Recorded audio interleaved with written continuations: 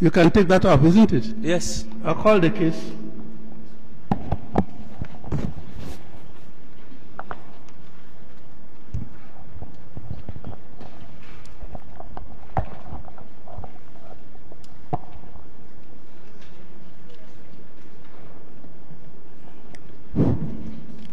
Petitions number 794 and 742. Major General Zamani Lekwot and Barrister Francis Kozal.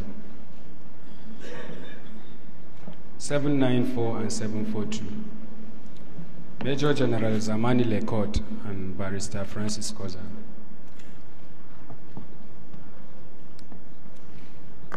794 and 742. Major General Zamani Lekwot and Barrister Francis Kozal. Petitioners absent, my Lord. Appearances, please. With profound respect, my Lord, Emmanuel Toro, is my name. I appear for the petitioners. Appearing with me are my learned friends, F. Koza Esquire and Peter Kefas Esquire.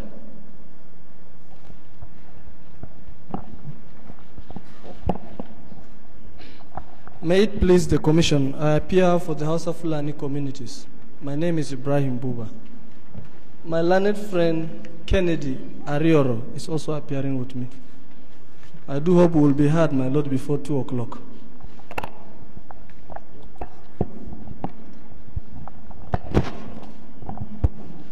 May your Lordship be pleased. Honorable members of the Commission, I announce my appearance for the Honorable Commission. My name is Mrs. Chinwe Uwandu.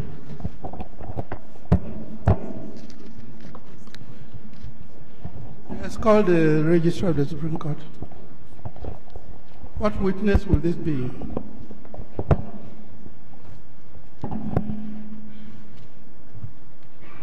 Sixth witness? Sixth, my Lord. Sixth witness. Mr. Dodo, please take the witness stand. With profound respect, my Lord, I'm just wondering whether he is to produce and testify or merely to produce the documents. Because I'm not too clear why. Just producing documents is subpoena that just taken. I see. Isn't it? I see. Not ad testificandum. Not ad testificandum. No, that just taken. All right. Just an angle. He can place them and go away. In which case, he can just place them and go away.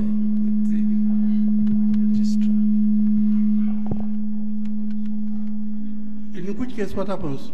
My Lord, if he's just to produce, I'm wondering if he has to also testify in the circumstance. I don't see the difficulty. Let him give tell us his very well, my Lord. He was asked to produce documents. These are the documents. Have you sworn? Finish. Anybody want to cross-examine him about the Supreme Court can do so. Go and swear him. What are you cross-examining? Do you want to swear or affirm? Yes. It doesn't have to even be or not. No, I will hold the microphone. Just take that. He doesn't even have to be on oath, my Lord, in my humble view.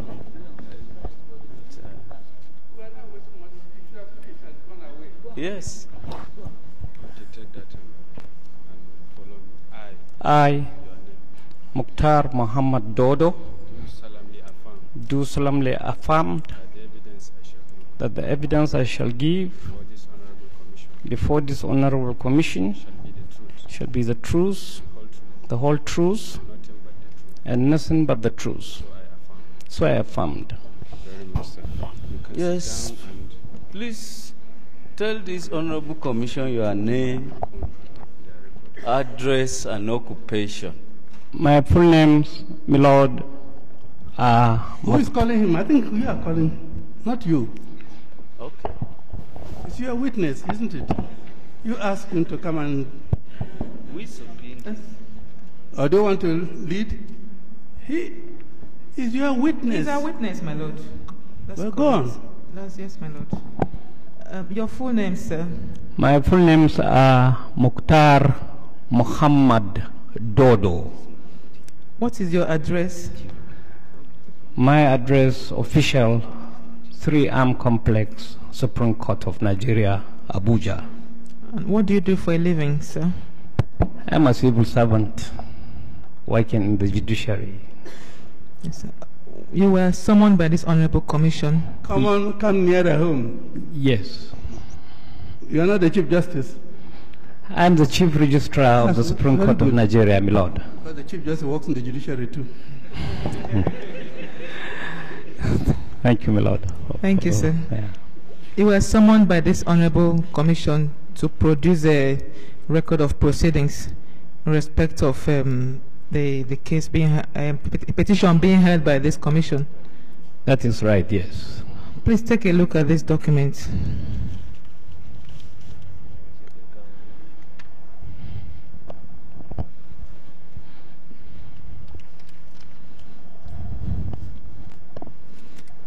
Is that the record of proceedings in question? My lord, these are the records of proceedings, the orders given in that case, the motions filed, and other documents and... records of proceedings in what case? My lord, these are records of proceeding in the case of...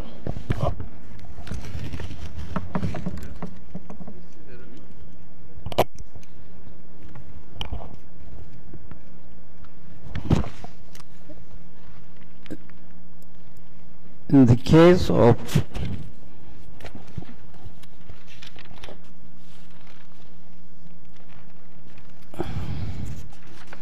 I'm sorry, my lord, I have a mix-up here. This is a record of proceeding in the case of SC Supreme Court, case number 230/92. General Zamani Lekwot, retired, against Judicial Tribunal on civil and criminal disturbances during the period 2nd December 92 to date hereof. Counsel, I thought what they were looking for was record of proceedings in the Okadibo Tribunal. Well, we sent the summons and it was only this morning they produced this, my lord.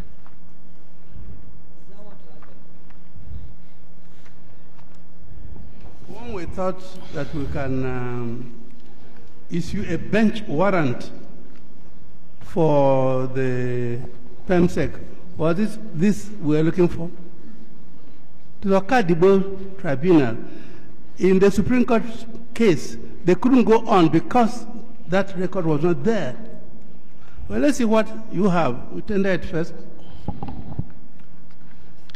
Well, we applied to put it in evidence.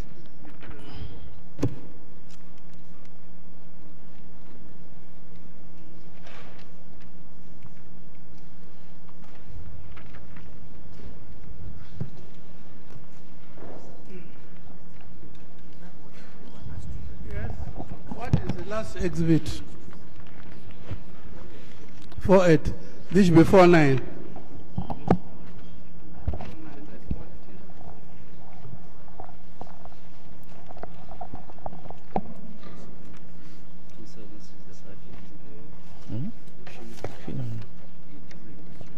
All right. Let's see what the record talks about.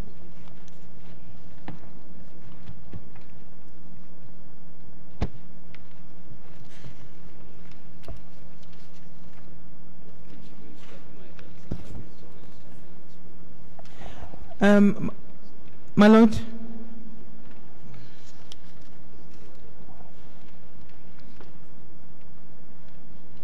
well, the records by the registrar were requested for by the learned senior advocates. We have the application here, my lord.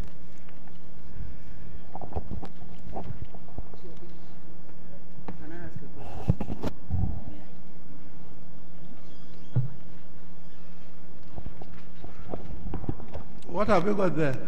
My lord, it says application for subpoena Duchess Tecum ad testificandum. Please issue or cause to be issued subpoena Duchess Tecum ad testificandum compelling MM Dodo, the Chief Registrar of the Supreme Court of Nigeria, Abuja, to attend the commission on the next hearing date of the above matter and on any subsequent adjournments thereof, to testify and bring along for the purpose of tendering in evidence the originals or duly certified true copies of the following documents, namely, all applications filed in the Supreme Court in appeal number SC 230/92, Major General Zamani Lekwot, and Judicial Tribunal on Civil and Communal Disturbances during the period 2/12/92 to the date hereof. 2. The notice of appeal and briefs of argument filed in the said suit during the same period.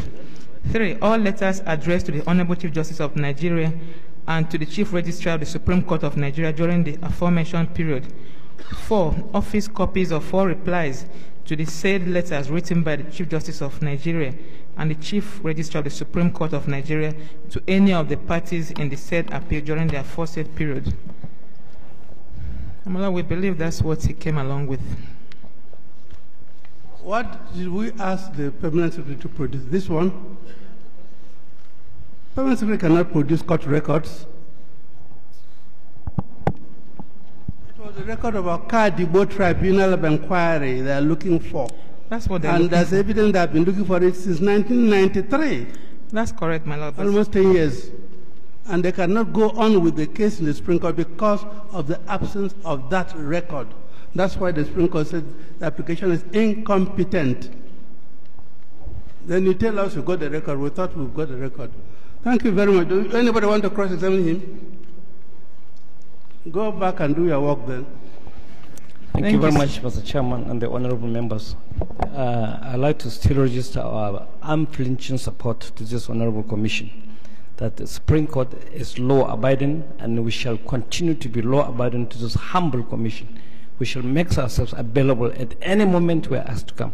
I thank your lordships.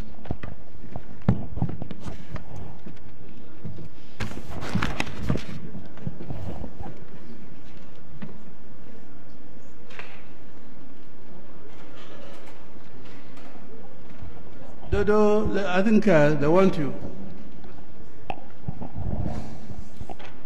No, I think we just need to clarify one point, because the fault obviously is if there is, it's not from him, it's from us, if there may have been a misrepresentation of what we were looking for. Can we confirm from him that, okay, thank you, thank you for what we've received, but this is not what we're looking for? Do you have the other records of the... Lord, there's no ambiguity in the summons we received. It is in clear terms. What we are expected to bring is what we brought. Exactly. If there's any summons to bring any other one, I assure you, the Honorable Commission, that our records are intact. We shall oblige. That's why I think I didn't want you to start going away. Now that you complied with what we wanted, why don't we simply ask our legal team to liaise with you, and then maybe we can step the case down while the matter is being sorted out, with the hope that we can still get it sorted out much later in the day. As it pleases your worship. So, with profound respect, my lords, the records of the Okadibo Tribunal have been subpoenaed from an entirely different department of government, so that they are brought before this honorable commission. Certainly not from the Supreme Court. They are somewhere within the relevant offices of the federal government. And the effort is to cause them to bring them here to this commission. The matter before the Supreme Court, as my lord has rightly observed, was frustrated because those records were not made available despite persistent efforts. So, well, these are no doubt no ordinary records, from what is clear now, because it shouldn't take us 9 years to look for records. So obviously, they are very precious records for all kinds of reasons as to why they are not available, in which case we must not foreclose other possibilities. I mean, looking for them in the Supreme Court and looking for them in the relevant government agencies. That's still one way. So what I'm saying is, since we have him here, we can go on, but still, because I think there was some the PAMSEC for the Permanent Secretary Cabinet Office was here this morning. He was here this morning, sir. Their legal advisor was also here. When you told us to got the record, we asked him to go. I didn't know you haven't got the record. My Lord, I spoke with their legal advisor. Invite him again, let him come, if possible with a subpoena or a warrant. My Lord, I spoke with the legal advisor this morning. She was also here. And it's still the same story. They said they can't find the records anywhere. So that's why we are looking everywhere. If you can't find the record, why tell us that he has brought the record? What record has he brought? Because they were only brought the one we this cannot morning, find. And we didn't. Yes. I apologize, my lords and members of the commission. One of your people to go and get him. Yes. Let him come here and say that he cannot find the record. One of your lawyers go there and get him, if you like, with a warrant. Yes, my Lord. I'm so sorry. Part of this is my fault. We also asked for exchange of correspondence between the registry and the tribunal. They must That has been tendered. It's here now. I see. All the things we've done in the Supreme Court, your letters, they're all here. Yes. What is not here is a Kadibo Tribunal record. I see, okay. The PAMSEC came and we were told the records are here. We asked him to go. So send one of your lawyers to tell him that we still want him.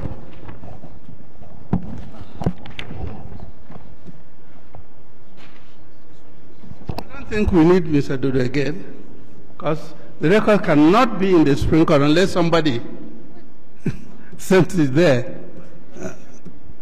It cannot be in the Supreme Court. All right, is the record in the Supreme Court or Kadibo Tribunal? My Lord, this record I brought, I had a notice to bring it. If I'm now put on notice, Your Lordship, I will oblige straight away. All right, can you give him the details of the record you're looking for? Then let him go and have a search. May it please your lordships, the record that we now want of the Kadibo Tribunal cannot be in the Supreme Court. They are not. The exchange of correspondence which we exhibited between Madaki and the Attorney General's office show clearly that the Attorney General said that they are with the Secretary to the Tribunal. And then later it was said they were transferred to the Cabinet Office. It has nothing to do with the Supreme Court. And we are not asking the Supreme Court to produce what we know must be in the Cabinet Office. Excuse me. Yes. That letter, document we are looking for, must have been sent from somewhere. Where was it sent from? Because a copy should be there. Apart from this Cabinet Office we are looking at, and we can't find it. No, what? Where was it sent from? Let us try that avenue. What we requested was the proceedings and judgment of the Okadibo Tribunal. Agreed. When we addressed a letter to when they refused to produce it, we addressed a letter to the Attorney General of the Federation. He then wrote a letter, you have all the exchange in the appendix, to the Secretary to produce it, and wrote to us that the Secretary will certainly produce it to us. Then later we were told that since the tribunal was disbanded, all those papers had gone to the Cabinet Office. All of them? All of them. This is a matter relating to tribunals of inquiry. And all the papers are usually kept by the Permanent Secretary Political in Cabinet Office, at least from my own experience of these matters. So it is he who has it, not the Supreme Court.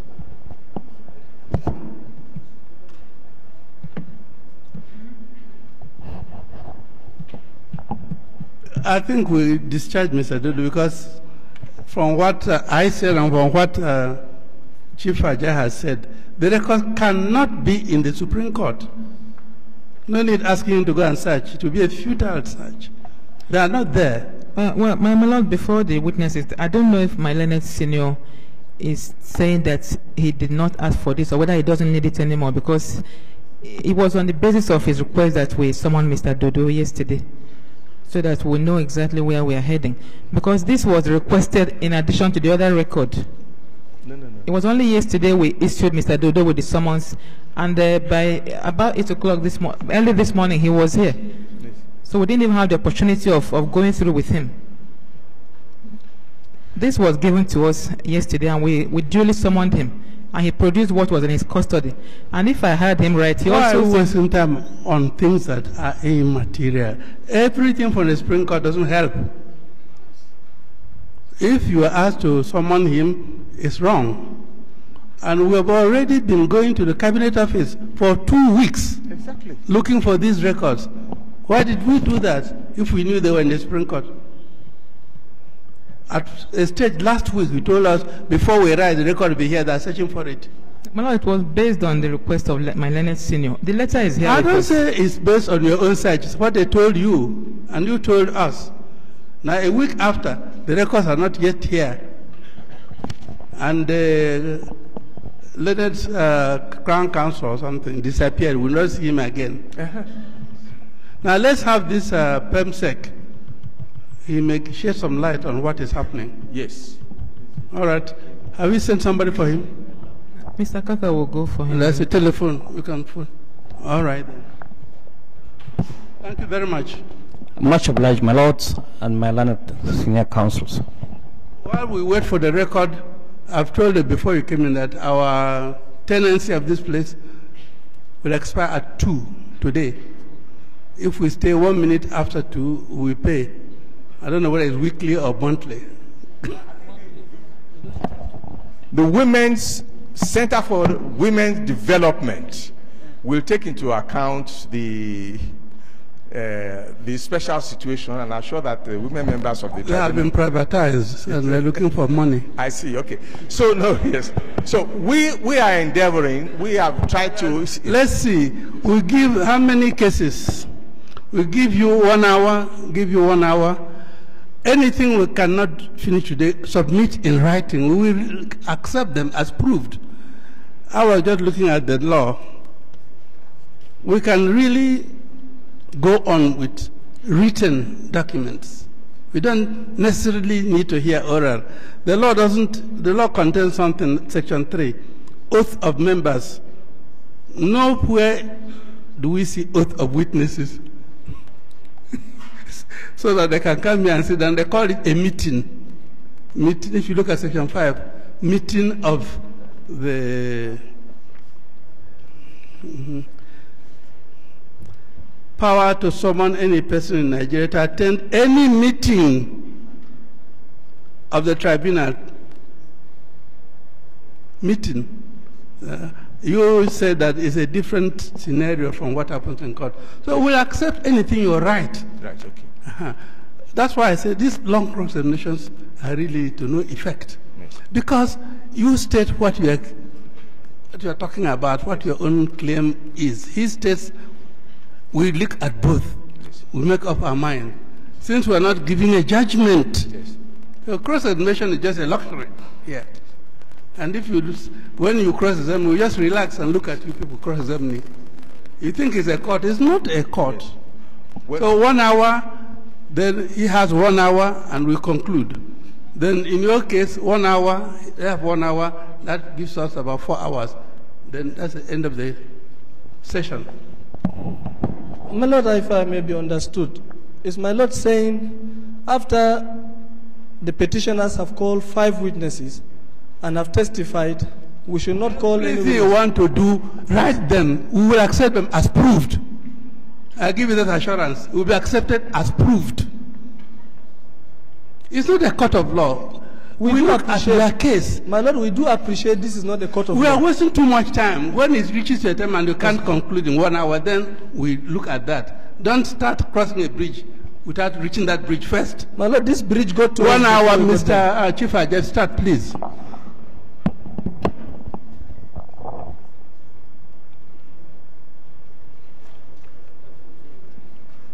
give me your own copy of that thing. I can't find that one from page 1. This and that. You give me too many photocopies. Yes, you can have that. Yes.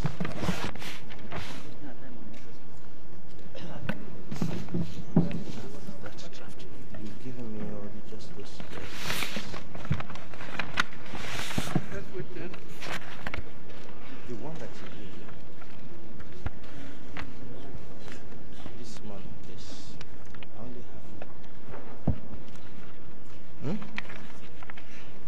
No, something we did this morning. I've got a copy of what we did this morning. Go and ask.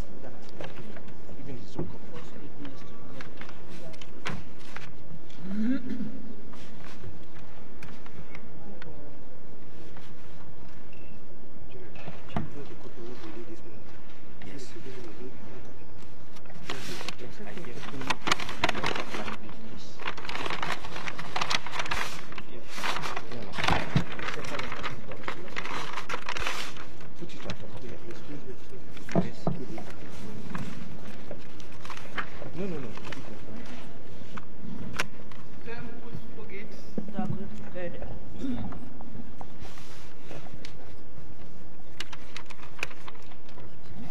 You are still on your oath.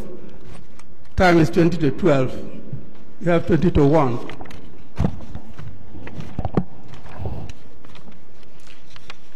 Right. You had come to the first trial that you had. Now, when that trial commenced, the 12 witnesses gave evidence on behalf of the prosecution. Correct. Right. And the prosecution closed their case. Correct. Now, what happened after that? After they closed their case, we started our defense.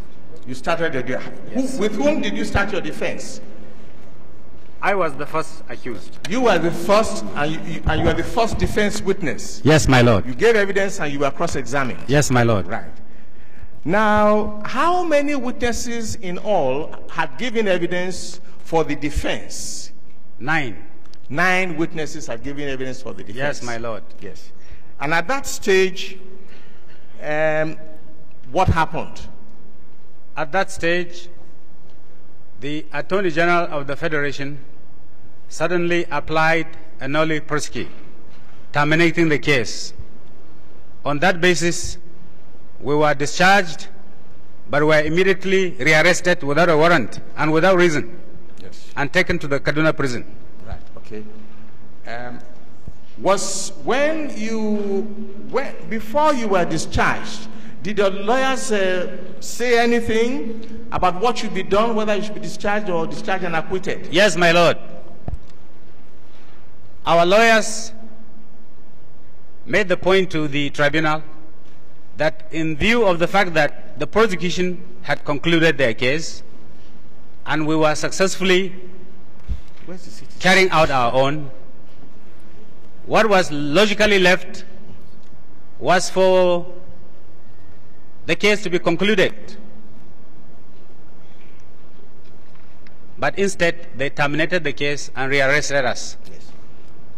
Your lawyers maintained that since so much evidence had been given on both sides, yes, my lord, if the prosecution was withdrawing, what should be done was to discharge and acquit us. To be discharged and acquitted. Yes, my lord. And that the prosecution be not given another opportunity to restart the case again and bring other witnesses. On the same facts. Right. Yes, my lord. And the tribunal ruled against us. Ruled against you. And so what happened? Yes, I have already stated we were rearrested and taken to the Kaduna prison. Right. Now, look at this bundle of documents. It is a motion on notice filed before the Kaduna High Court, but it contains the record of proceedings of the first trial from beginning to end with all the witnesses who gave evidence. Have a look at it.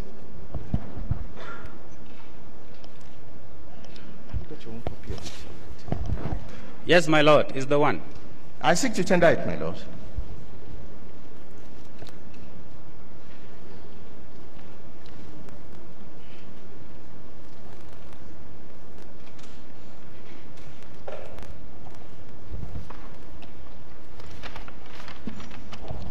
Market 50, exit 50. Yes.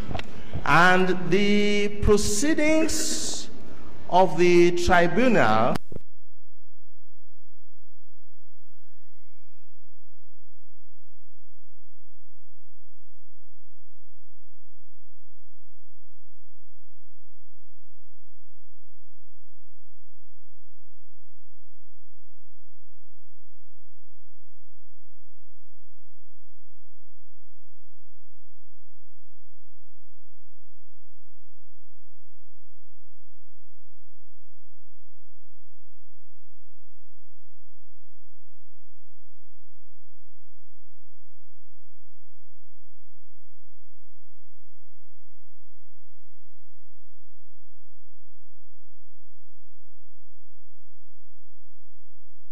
concluded their case, and we were successfully carrying out our own. What was logically left was for the case to be concluded. But instead, they terminated the case and rearrested us. Yes. That since so much evidence had been given on both sides, yes, my lord, if the prosecution was withdrawing, what should be done was to discharge and acquit us. To be discharged and acquitted. Yes, my lord. And that the prosecution be not given another opportunity to restart the case again and bring other witnesses. The tribunal ruled against us. Ruled against you. And so what happened? Yes, I have already stated we were rearrested and taken to the Kaduna prison. Right. Now, look at this bundle of documents. It is a motion on notice filed before the Kaduna High Court, but it contains the record of proceedings of the first trial from beginning to end with all the witnesses who gave evidence. Have a look at it.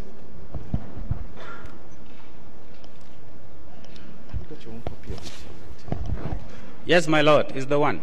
I seek to tender it, my lord.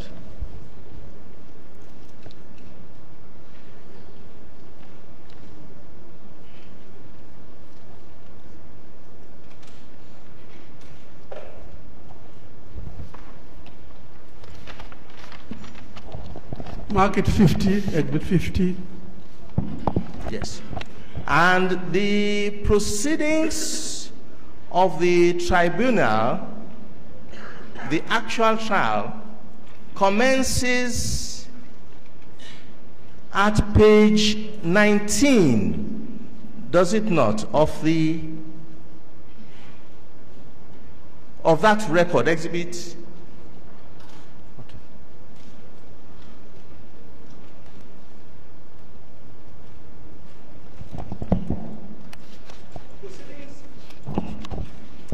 From pages 19 to 58.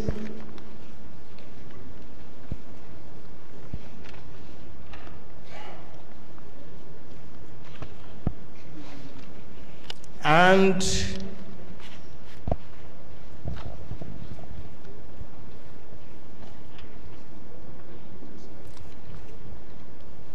I don't want to interrupt, but are we a court of appeal? No. Well, what all this meant to be? No. We cannot vary what the judge who conducted the trial. We can't annul it. Yes. What are we being asked to do? What your commission has been asked to do is to note that what happened in this case, after a first trial had virtually been completed, defense witness giving evidence, the government now discontinues that case and then starts. We can gather all this from the records. We can gather all these from the records. Yes, His evidence doesn't add or subtract from the records. Yes, but we will help you. That's why I'm just directing your attention to where that record is in the bundle. I gave your lordship a large bundle. Oh, thank you very much, but we can read it too. Right, okay. Yes, I'm just trying to show where to read and what to read, sir. That is all. I don't want your time wasted. I don't want mine wasted also. But I should direct your attention to what happened. In your address, yes. In your address. Yes. You quote the relevant pages. In the address, I accept that one. But not from the witness. My lord, your courts have decided that if we bring a bundle of documents to any court, we must refer to specific sections of it upon which we want to rely. In the address. Yes. As your lordship pleases. Now, so where's that my bottle? So after that trial, the second trial was started.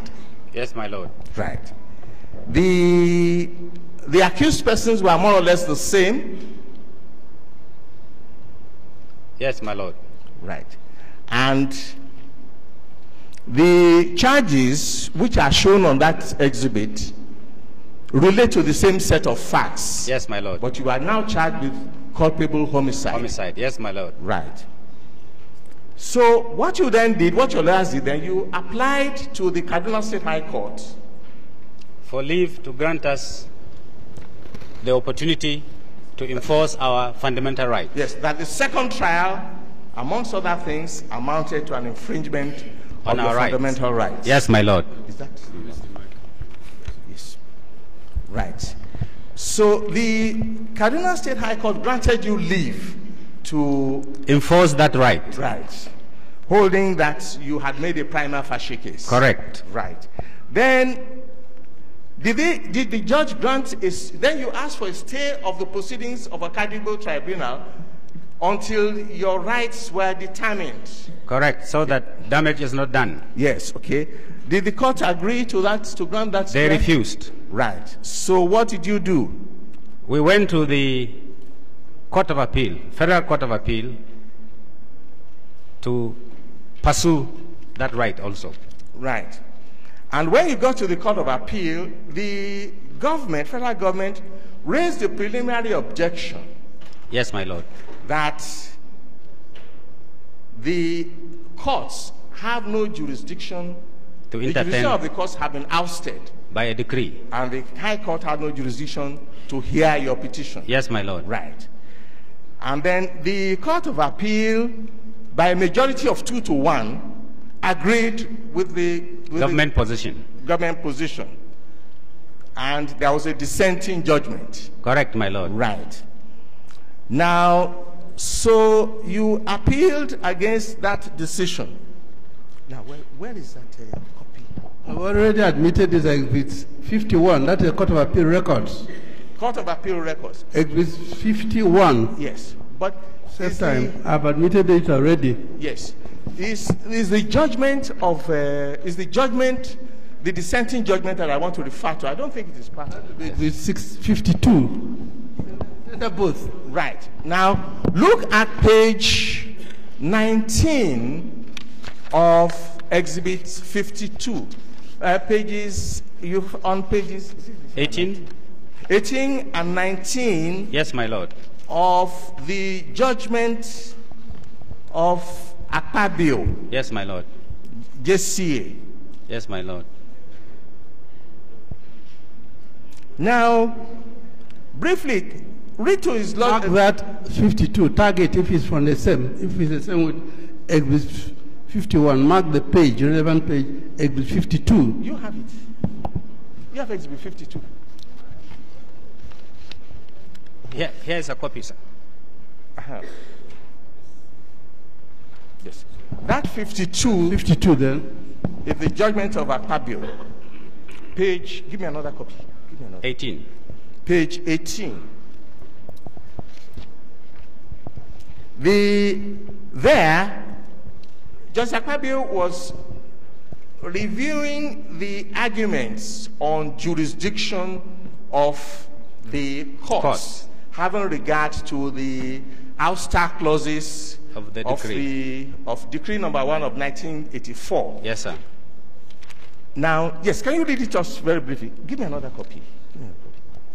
I have carefully considered the above arguments of learned senior advocates on both sides, and I must say that the provision of Section 5 of the revised edition Laws of the Federation of Nigeria, Decree number 1990, otherwise Decree number 21 of 1990, already reproduced above, has brought a new complexion into the whole case. I must state quite frankly that before our attention was drawn to that section of the law, I beg your pardon, I was of the view that the cross appeal could succeed under Cap 137, while it could have failed under Cap 5.3. That was because from the wordings of Cap 5.3, already reproduced supra, it was only things done by the tribunal under the Act that could not be inquired into, whereas things done by the head of state in setting up the tribunal could be inquired into. In other words, while the courts should not question the validity of any judgment, verdict, sentence, or any other thing done by the tribunal, it nevertheless could inquire into whether the tribunal was properly constituted under the law that gave its existence. To that extent, the submission of the cross-appellants under Cap 5.3 of the laws could have failed. But I had held that the submission under Cap 137 could have succeeded, as Section 1 sub 2b of the said Act had precluded the courts from even inquiring into the validity of the decree, let alone anything done under it. But Section 5 of the new Decree 21 noted above has completely wiped out all ouster clauses in any act embodied in the 1990 volume of the laws of the Federation. I am sure that this provision of Section 5 of Decree 21 of 1990 took everyone by surprise. Mr. Okolo, the learned senior advocate for the respondents, had no answer to it. The position, therefore, is that as of now, the 1979 correction Constitution of the Federal Republic of Nigeria is supreme. No previous decrees embodied in the 1990 volumes of the laws can claim to be superior to it. So, the submission of the respondents under the above issue cannot stand and shall be dismissed. I hold, therefore, that since the application of the applicants was brought at the Kaduna High Court after the promulgation of the new laws of Nigeria 1990, the said High Court had jurisdiction to have entertained the matter. All previous court decisions that gave supremacy to pre-1990 decrees of the federal military government are no longer valid after 1990.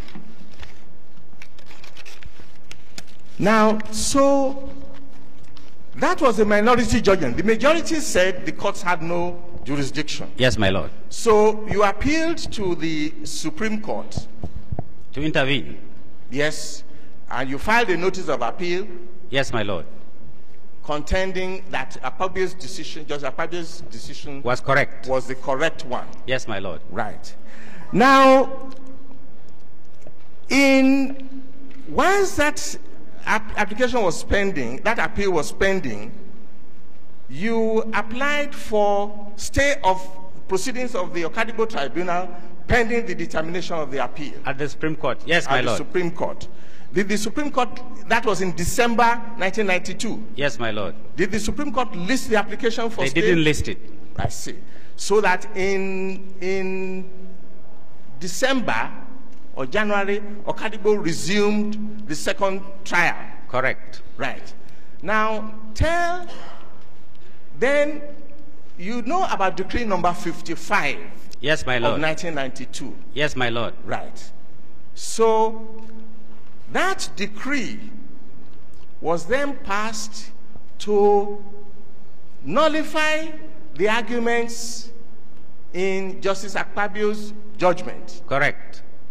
Because it said that all those decrees which had become acts of parliament should now revert to decrees. Correct. And it was backdated to 1983. So that it would cover, in order to catch us, the argument that we are going to. Yes, my lord. This is an appeal. Yes, my lord. Now, so then what happened in the Okadibo Tribunal? At the Okadibo Tribunal, seeing that decree being promulgated and the implications, our lawyers saw the whole thing as a charade and futile, and therefore refused to be used as tools to deal with innocent people, and so they withdrew. Yes, okay. So what did the tribunal then do? The tribunal then asked us our next course of action. Yes. And, correction. Yes, they asked us our next course of action. We requested for a day bail in order to hire other lawyers. Bail for 1 day? Yes, sir. To find other lawyers, yes? He clearly told us that only the government in Abuja could grant bail. Yes. Instead, he offered us a lawyer from the floor, whom we didn't know. Yes.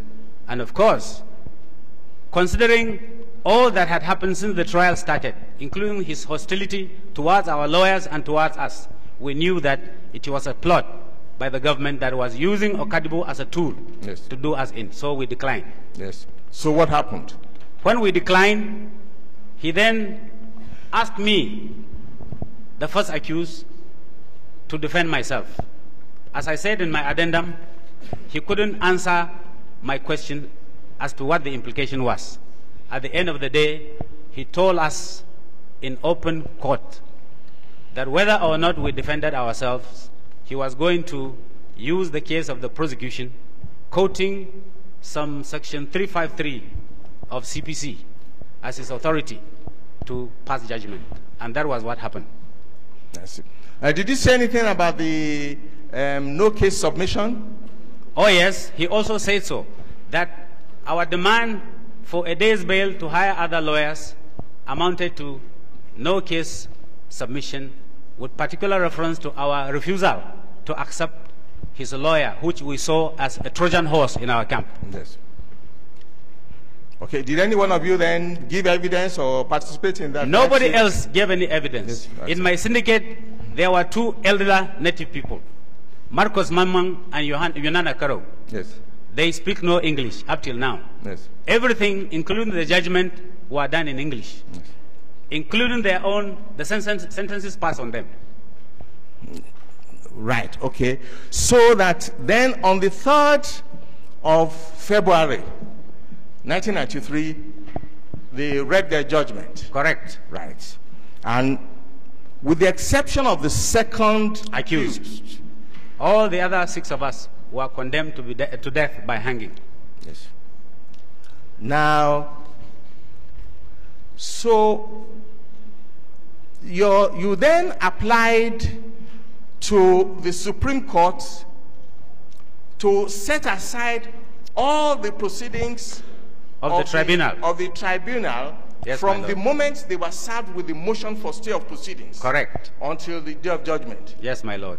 Did the Supreme Court list that motion for hearing? As in the first case, they refused. Right, okay. As a matter of fact, the first motion for stay of proceedings, motion on notice, motion ex parte, filed in December 1992, was in fact, a hearing notice for it was issued only on the 2nd of June 1993. Correct, my lord. Right. And this was what was then served. It was then served on the council. Yes, my lord. At that time. Now, was that application even heard on that June? It wasn't, my lord. Right. So, in the meantime, do you know of the Constitutional Rights Project? Yes, my lord. Now. An NGO. Right. A non-governmental organization, Constitutional Rights Project, had in the meantime, in February 1993, laid a complaint on your behalf to the African Commission on Human and People's Rights. Yes, my lord. Against the violation of your fundamental human rights. Yes, my lord. Eventually, where's your copy? I don't want the original. Eventually, give me a copy. The commission held a hearing. Yes, my lord. At which the federal government, although served, did not appear. Answer. Yes, sir. You eventually applied through your lawyers for, I don't want to use the original. A copy of the proceedings. For a copy of the proceedings and judgment of the African Commission. Yes, my lord. Have you got it there? Have you got a copy Yes, my lord. of their reply? I have a copy right here. Sending the certified true copy. Yes, my lord. As well as the letter and the certified true copy. Yes, my lord. Right. Will you produce it? With your permission, I already have circulated a copy. Exhibit 53. Much obliged. Yes, now, my lord. Yes, I want you to read, first of all, the letter. Yes, my lord. Yes, we'll use it. If I may be permitted to keep the original, we might want to use it for other things. We have the original here, it can be cited. But these are photocopies. It's all right. So I'm much obliged. You admit newspapers, how much more? African Commission on Human and People's Rights, Kairaba Avenue, P.O. Box 673, Banjul, The Gambia. The letter is dated 11th October 1999, addressed, of course, to Chief G.O.K. Ajay. Subject, gross violation of human rights in Zangon Kattaf. Dear Chief Ajay, I have the honor to acknowledge the receipt of your letter of 9 September 1999 on the above issue. Unfortunately, by our records, we are yet to receive your fax of 24th August 1999. Enclosed, please find a certified true copy of the Commission's decision on communication number 87/93, the Constitutional Rights Project in respect of Zamani Lekwot and 6 others versus Nigeria as requested. I believe it will be useful in the presentation of your client's case before the Human Rights Violations Investigation Panel. Yours sincerely, signed Jermaine Bacheko, Secretary to the Commission. And here is the judgment.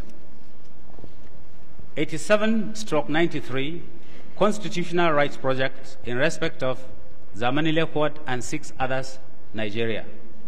Article 56.5, where remedies are discretionary, extraordinary, and non-judicial, it would be improper to insist on their being exhausted.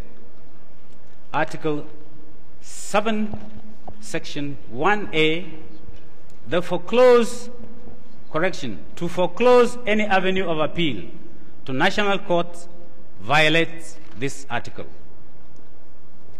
Article 7, sub 1C, harassment of counsel such that they were forced to withdraw and the subsequent proceeding of the case against the accused without defense violates this right.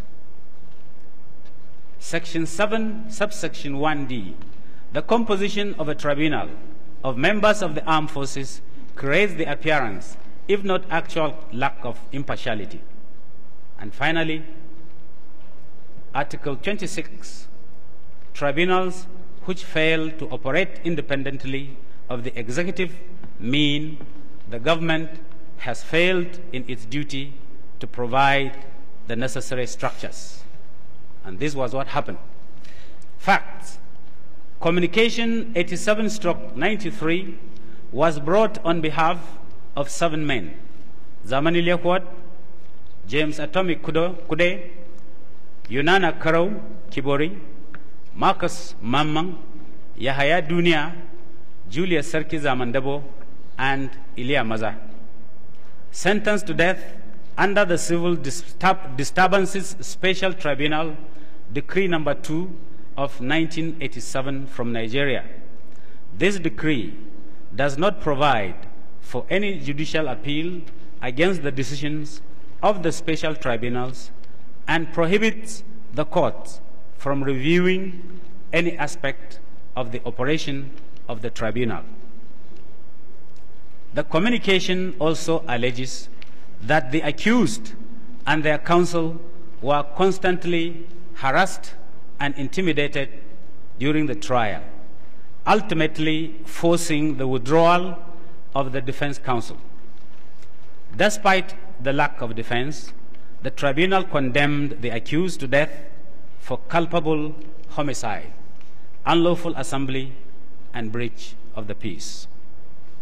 the communication argues that the prohibition on judicial review of the special tribunals and lack of judicial appeals for judgments of these tribunals violates the right to an appeal to competent national organs against acts violating fundamental rights guaranteed by Article 7, Paragraph 1, Subsection A of the African Charter. The communication complains that the conduct of the trials before these tribunals, including harassment of the defense counsel and deprivation of defense counsel, violated the right to be defended by counsel of one's choice, guaranteed by Article 7, Paragraph 1C. The communication finally complains that the practice of setting up special tribunals composed of members of the armed forces and the police, in addition to judges, violates the right to be tried by an impartial tribunal guaranteed by Article 7, Paragraph 1D. Procedure. The communication is dated 4th February 1993 and was sent with copies of the relevant legislation. On 6 February 1993, an appeal for urgent action in the case and a copy of the communication was sent to the chairman of the commission.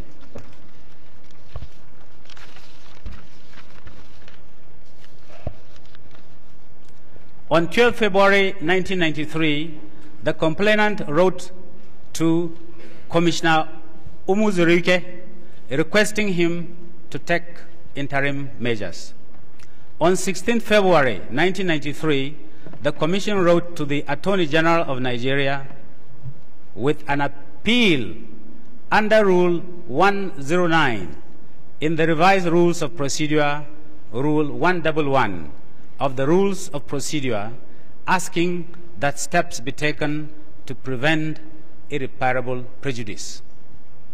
On 25 February 1993, the Attorney General responded in a letter dated 25 February 1993, stating that the state was not in violation of the Charter. He stated that the persons had been given a fair trial and sentenced to death. Provisions had been made, however, that they be moved from death cells to ordinary ones after examination of the case by the National Defense Council. The accused persons were said to be receiving fair treatment, which was a shameful lie. At the 13th session held in March/April 93 in Banjul, the Gambia, the Commission decided to bring the communication to the notice of the state concerned.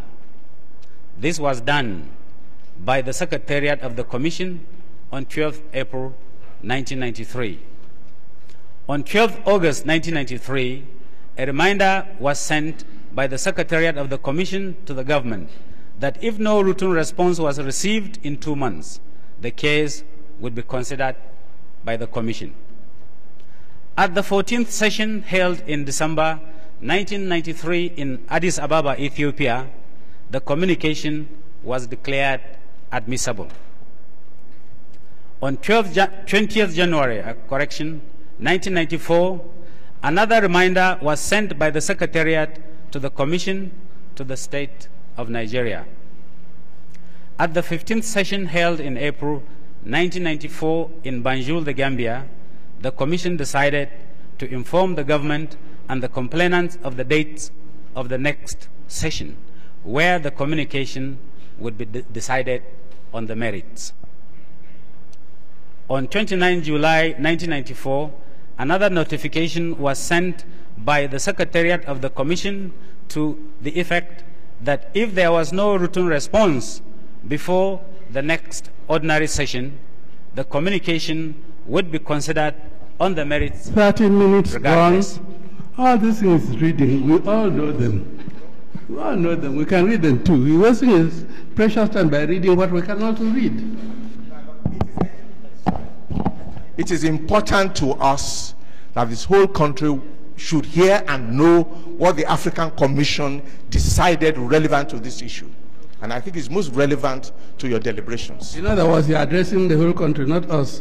No, no, my lord. Because we know it. Those who come here to give evidence are not only telling your lordship, members of the see. They are telling the whole country. If you are the whole country, it's all right. Yes, sir. So But we are also telling the whole the country. law of Lagos, the International Commission of Jurists said, I think law of Lagos, nobody should be convicted and executed on the verdict of one court. That's why in Kensera's case, they said Nigeria committed judicial murder. Yes. Yes, we know all that. Yes. Maybe he said the whole country. Oh, let them hear. Yes, the whole country must know.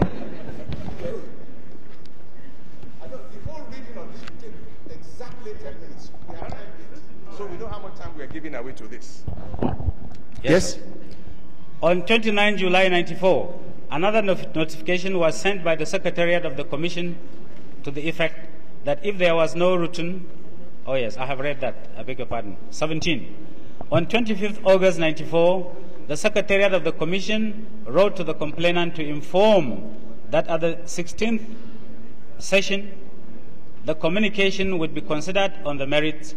Furthermore, the complainant was asked to supply any further information available concerning the communication. The Commission notes that both parties were given notices of hearing, but neither appeared to present his case at the 16th session held in October-November 94 in Banjul, the Gambia. The Commission was therefore forced to decide the communication on the routine submission alone. Law. The case was declared admissible at the 14th session of the Commission on the following grounds. Article 56 of the African Charter reads as follows, quote, communications shall be considered if they are sent after exhausting local remedies, if any, unless it is obvious that this procedure is unduly prolonged, unquote. The case raises the question of whether the remedies available are of a nature that require exhaustion. The act complained of in Communication 87/93 is the Civil Disturbances Special Tribunal Act, in which Part 4, Section 8(1) provides, and I quote, the validity of any decision, sentence, judgment, or order given or made, or any other thing whatsoever done under this act shall not be inquired into in any court of law, unquote. The Civil Disturbances Act empowers the Armed Forces Ruling Council to confirm the penalties of the tribunal. This power is a discretionary extraordinary remedy of a non-judicial nature. The object of the remedy is to obtain a favor and not to vindicate a right. It would be improper to insist on the complainant seeking remedies from a source which does not operate impartially and has no obligation to decide according to legal principles. The remedy is neither adequate nor effective. Therefore, the Commission is of the opinion that the remedy available is not of a nature that requires exhaustion according to Article 56, Paragraph 5 of the African Charter. The case was thus declared admissible. The merits. Article 7 of the African Charter reads, quote, every individual shall have the right to have his cause heard. This comprises A, the right to an appeal to competent national organs against acts violating his fundamental rights. C, the right to defense. D, the right to be tried within a reasonable time by an impartial tribunal, which was not in our case. As cited above, the Civil Disturbances Act provides, and I quote, the validity of any decision, sentence, judgment, or order given or made, or any other thing whatsoever done under this act shall not be inquired into any court of law, unquote. A decision, sentence, judgment, order given or made, or any other thing whatsoever done under the Civil Disturbances Act may certainly constitute an act violating fundamental rights, as described in Article 7, subsection 1A of the Charter. In this case, the fundamental rights in question are those to life and liberty provided for in Articles 4 and 6 of the African Charter, which explains why we are here. While punishments decreed as the culmination of a carefully conducted criminal procedure do not necessarily constitute violations of these rights, to foreclose any avenue of appeal to competent national organs in criminal cases bearing such penalties clearly violates Article 7, subsection 1A of the African Charter, and increases the risk that even severe violations may go unredressed. The communication alleges that during the trials, the defense counsel for the complainant was harassed and intimidated to the extent of being forced to withdraw from the proceedings. In spite of this forced withdrawal of counsel, the tribunal proceeded to give judgment in the matter, finally sentencing the accused to death. The Commission finds that defendants were deprived of their right to defense, including the right to be defended by counsel of their choice, a violation of Article 7, subsection 1C, as cited above. The Civil Disturbances Special Tribunal Act, Part 2, Section 2, subsection 2, says that the tribunal shall be appointed by the Commander-in-Chief of the Armed Forces and consist of one judge and 4 other members, one of whom shall belong to the armed forces. As such, the tribunal may be composed of persons belonging largely to the executive branch of government, the same branch that passed the Civil Disturbances Act. And that is why we are complaining. If it is not corrected, many more people in future will suffer from it.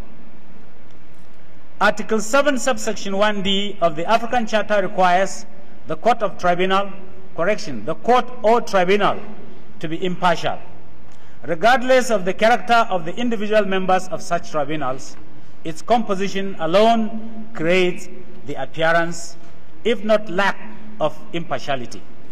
It thus violates Article 7, subsection 1D. Article 26 of the Charter reads, and I quote, "States parties to the Charter shall have the duty to guarantee the independence of the courts," which was not done here. The right to the individual in Article 7 must be met by the duty of the government to provide the structures to enable the right to be exercised. By failing to provide courts which operate independently of the executive, the government of Nigeria has violated Article 26, despite the fact that we signed this charter. For the above reasons, the Commission declares that there has been a violation of Article 7, subsections 1A, C, and D, and 26 of the African Charter, and recommends that the government of Nigeria should free the complainants. Taken at the 16th session, Banjul, the Gambia, October 1994. Signed. My Lord, from what we have heard, is clear that the African Commission on Human Rights is superior to all Supreme Courts in Africa, just like the European Commission. Therefore, this judgment is binding to the government of the Federal Republic of Nigeria, is binding to the Supreme Court of Nigeria and its subsidiary agencies. And with due respect, my Lord, is binding to this commission. So we demand that you make appropriate recommendations. Are you reading or pontificating? That's a good word. Well, when did you become the Chief Justice of Nigeria?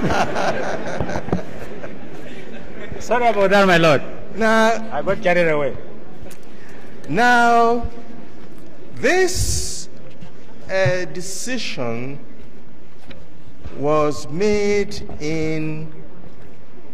was given in October 1994. Yes, my lord. Now, the provisions of the law under which you had been tried requires that the decision of the tribunal was subject to confirmation by the Armed Forces Ruling Council, it was then called. Yes, my lord. Right. Now,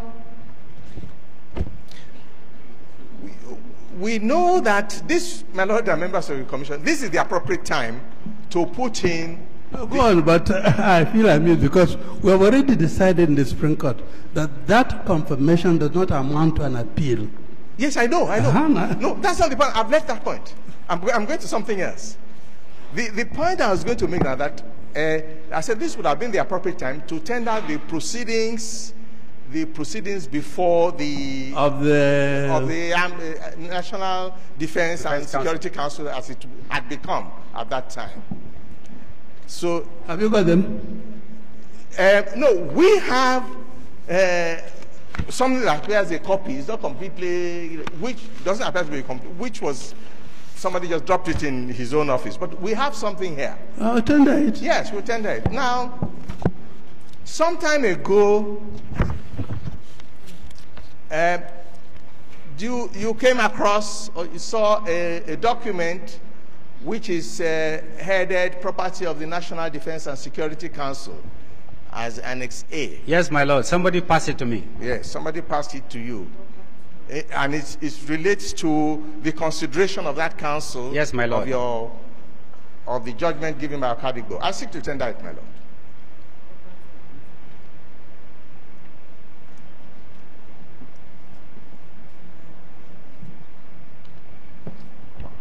Exhibit 54. Yes. What is the date of that document? That document is dated 14th June, 1993. 14th June, 1993. 93, yes, my lord. Right, okay. And what is it supposed to do? What is it supposed to be? Read the heading. Well, the heading here is National Defense and Security Council, confirmation of the judgments of the judicial tribunals on civil and communal disturbances at Zangon Kattaf Kaduna State. Yes. Memorandum by the President, yes. Commander-in-Chief of the Armed Forces of the Federal Republic of Nigeria. Yes, okay. Yes, what does it do? Well, it has gone there to say many things, and then in Bureau, the punishments were awarded, reducing the sentences. All right, no, just tell us, start from the beginning. What does it say there? So let's start, we all know what it is. The government have been trying to hide it, so we better know. You want me to read it, my lord? Yes. The purpose of this memorandum is to present to Council for confirmation or otherwise the report and judgments of the two judicial tribunals on civil and communal disturbances in Zangon Kattaf Kaduna State under the chairmanships of Honorable Justice B.O. Okadigbo and Emmanuel Adegbite. Following the civil and communal disturbances at Zangon Kattaf Kaduna State on 15th to 16th May 92, during which widespread destruction was inflicted on lives and property, the government set up two tribunals under Section 2(1) and 2 of the Civil Disturbances Special Tribunals Decree number 2 of 87, as amended, to try persons involved in the disturbances. The first tribunal, comprising 6 members, was headed by Justice Okadigbo, while the second tribunal, consisting of 7 members, had Mr. Emmanuel Adegbite as chairman. The two tribunals have completed their assignments and submitted their reports and judgments attached to this memorandum as Annexes 1 to 12. The Okadibo Tribunal tried 23 suspects under 6 different groups, while Justice Adegbite Tribunal tried 30 persons under 6 different groups. The suspects were charged with offenses ranging from 1. Culpable homicide, punishable under Section 221B of the Penal Code. 2. Abatement, punishable under Section C5 of the Penal Code. Penal Code Law 3. Unlawful assembly, punishable under Section 102 of the Penal Code. 4. Rioting, punishable under Section 106 of the Penal Code. 5. Rioting armed with deadly weapons, punishable under Section 107 of the Penal Code. 6. Disturbance of the public peace, punishable under Section 3 of the Penal Code. 7. Theft, punishable under Section 286 of the Penal Code. 8. Criminal trespass, punishable under Section 348 of the Penal Code. And 6. Conspiracy, punishable under Section 92, 97, subsection 2 of the Penal Code. And 10. Mischief by fire, punishable under Section 337 of the Penal Code Law. All the accused pleaded not guilty to the charges. The prosecution called 8 to 17 witnesses in the charges before the first tribunal, while the second tribunal had between 8 to 18 witnesses called by the prosecution in support of the charges. The summary of the trial and judgments are presented hereunder in 2 paragraphs, A and B. And he went further to 10 minutes more, etc. How many? Oh, 10 years. Okay, that's okay. So most of the sentences were reduced in ink. Counsel may wish to note that the defense counsels to the accused persons, Chief Jioke Ajayi SAN, Emmanuel Toro Esquire, withdrew their legal services to the accused persons at the very crucial stage in the proceedings. When the prosecution closed its case and the tribunal had to adjourn proceedings for about 2 weeks for the defense counsel to open their defense of the accused persons. The withdrawal was on the ground that Decree number 55 of 1992 had denied the accused persons their right of appeal to the higher court. They refused to be persuaded to continue. The tribunal then informed the accused persons of their rights under sections 106 and 191 subsection 1 of the Criminal Procedure Code. Now, can we stop there for a moment? Yes, sir. I want you now to go look at page 4. Page 4. Yes. That's from page 4, halfway down. To go back. Deals, yes, go back. It Yes, deals sir. with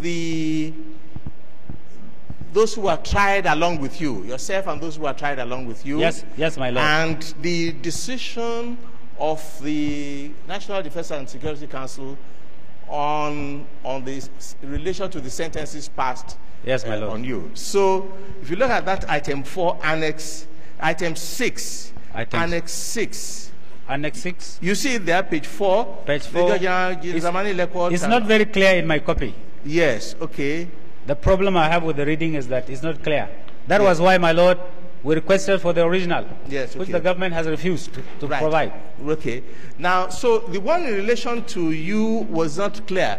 Then Yes, if you my look at page 5. Page 5, yes, my lord. That one deals with the next person, something, and it starts with, we don't know who that person is, but Elia it's Maza? 3 years and 5 years imprisonment respectively with hard labor. Yes, my lord. Right? Then Marcus Maman. Yes, my That is lord. the 5th accused. Yes, my Who lord. was sent? Yes, read that one. What is done in respect of him? Marcus Malman. Yes. Marcus Malman, who spoke no English. Yes. Accused person was found guilty under head of charge 1. Charge of charge 1. That is culpable homicide and sentenced to death by hanging. he was discharged and acquitted on head of charges 2 and 3. That is unlawful assembly and rioting. Yes. Now, what is written opposite that in handwriting or biro? Is 5 years. 5 years. Yes, my lord. Right. Then the next person, Yahaya Dunia.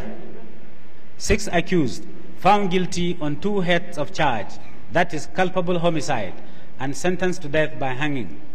He was acquitted and discharged on charges of unlawful assembly, rioting, and rioting while armed with deadly weapons, under heads of charges 2, 3, and 4. Yes, and what was written opposite? 5 years. 5 years. Yes, my lord. Right. Then the next person, Julius Serki Zamandabo, who is now late, 7th accused, found guilty of culpable homicide, under head of charge 1, and sentenced to death by hanging. Yes, what is written opposite his name? 5 years. 5 years. Yes, my lord. So he does accuse that those persons, those figures were written in hand to presumably the decision. Anyway,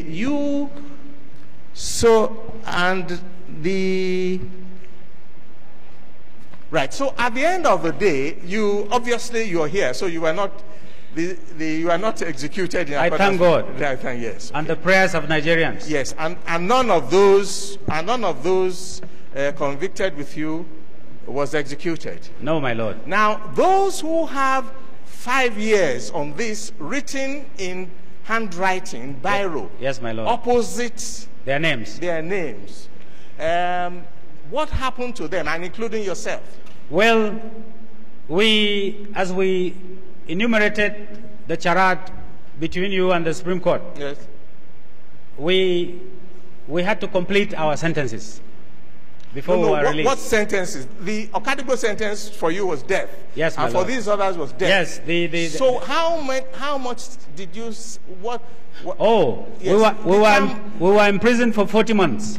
You were in prison for 40 months. 40 months. Yes, my lord. That is approximately calculation of the prison authorities. Every sentence here is 8 months. I see. Yes. So that in effect, for good behavior. Yes. So in effect, you all served 5 years. Yes, my lord. Although you were discharged within 40 months. Usual discount. Yes, my lord. I see. So this, in fact, this document represents what happened. Yes, the decision, the extent to which that decision of Okadigbo was confirmed and modified. Yes, my lord. Right. Okay.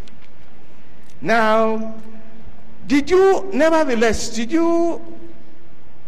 when after the sentence, did you file an application in the Supreme Court for an order to reverse the decision of the Okadigbo Tribunal? Everything it did from the moment it was served with the motion for stay and the time it gave its judgment. We did, my lord. Right. Did the tribunal, the court list your application? They didn't. No. And you look, that was in 1993. When eventually was this application listed for hearing in the Supreme Court? That was 1997. 97. Yes. 1997. So that application was not even heard like others until 1997. Correct. Now, when it was eventually heard, what transpired? Were you present at the Supreme Court of the day? Yes, my lord. Right. I was there with you and Colonel Ban Madaki. During the arguments, the Supreme Court asked for the copy of the proceedings and judgment of the Okadigbo Tribunal, which needed to be set aside. Correct, my lord. Right. Which we didn't have. Yes, we did not have it. Later, did any evidence supplied to show that we had asked as far back as 1993? Yes, my lord. All copies of the correspondence with the Honorable Attorney General, who promised to supply, were given to them. Yes, okay. And it was added that these proceedings were deliberately denied us. Yes, okay. And they didn't consider that before they... No. Before the Supreme Court wrote its formal ruling, did you do an affidavit showing the Supreme Court all the correspondence which showed that it was the government that refused to release those proceedings they were asking for? Yes, my lord. Right. 2 days to the day, yes, I accompanied Colonel Madaki to the Supreme Court. Yes. And the registrar received us. He took the correspondence and filed them. Yes, okay. So the motion which was filed to admit those affidavits in evidence, was it heard by the Supreme Court? It was not heard. Right.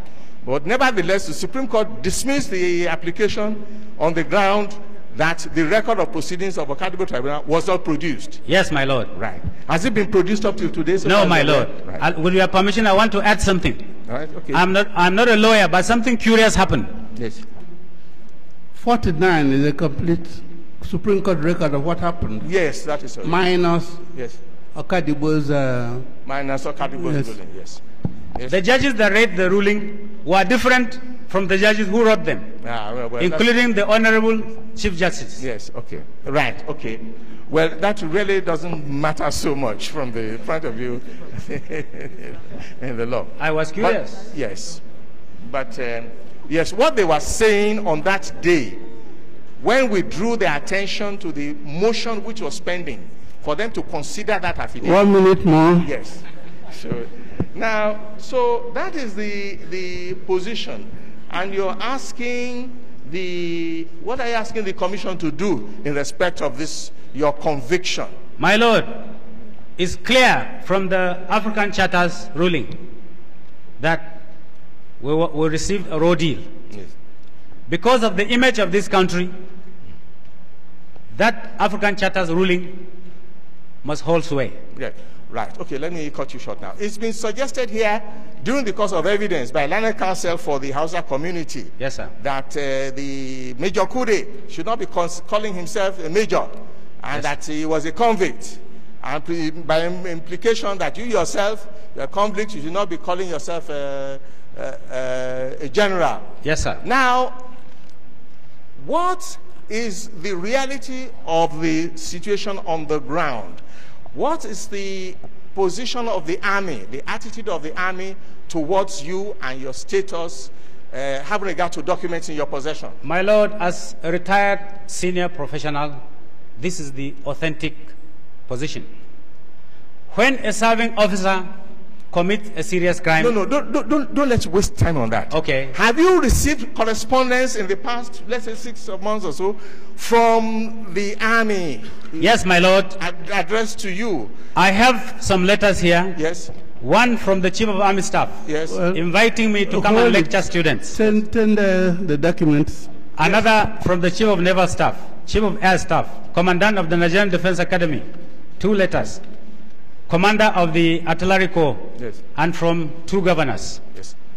The summary of those letters, what were they doing there? I was addressed by my full rank. Yes. You know, and I like to just...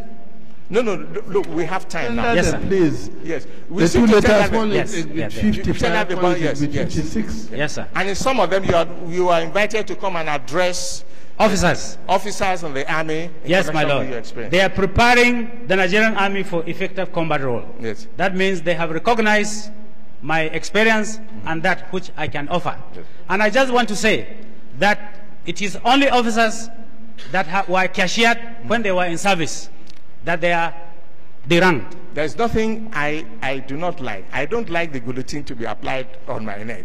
So I think His Lordship is looking at his watch. So let us withdraw a few seconds before the hammer comes down. Yes, my lord. Right. We will present the rest. Whatever else you have to say, we'll send in writing. Yes, Thank my you. lord. Cross-examination. Now, as lawyers, before we go, you made a point last time when you cross-examined that there are Supreme Court records to show that this case has not been set aside, that Okadibo's verdict by any court in Nigeria.